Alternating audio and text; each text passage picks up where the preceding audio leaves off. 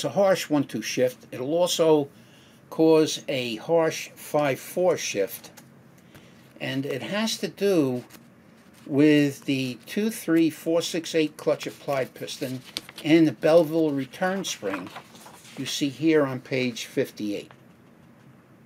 And what GM did here is they actually redesigned this. Now, this problem of this harsh 1-2 and 5-4 didn't happen right away.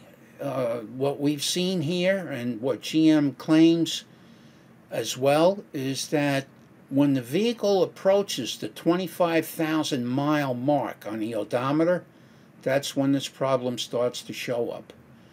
The trans temperature has to be above 110 degrees, and you've got to be at that mileage, more or less, for this to start happening. Now, the fix for this is to replace the 2-3-4-6-8 clutch piston and the Belleville spring. It's been redesigned, and we're showing this to you also on page 58 in figure 2.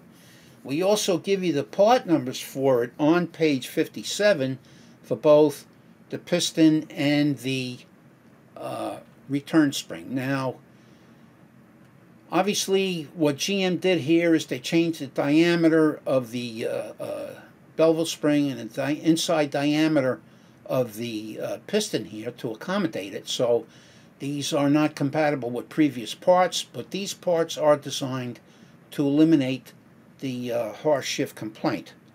Now, installation. It's installed dish down like you see here. Okay, in other words, you take a bowl, you turn it upside down, in it goes. And that's the correct way to install this. If you flip this around, you're going to have new meaning to the word harsh shift, but this is how it goes, dish down. Technicians leaving a seal out inside this drum. Now, you got this on page 7 of your supplement. There are actually 4 O-rings in here. And as you can see, we're using a mirror, okay? And we're looking at the 2 lower O-rings here. The one next to it, there are 2 more above that, which we're also seeing using the mirror. So those are your 4 O-rings. Now, this don't count the O-rings on the piston. We're not counting those seals here. Obviously, those add to it. This is just in the drum itself. And as you can see, it's not that hard to leave one of these out. You also have to be careful here. Make sure you use the correct seal, because a lot of the seals that come in this kit are very, very close in size. As a matter of fact, I believe one of these seals is actually almost, and I say almost, identical in diameter to the rotor seal in the pump. So that's why I say you have to exercise care when you're installing these to ensure that you get the correct diameter seal in here, as well as to make sure you get them all in as well. Okay? Thank you for watching.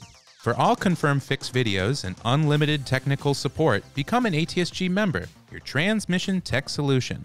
Click the membership link below.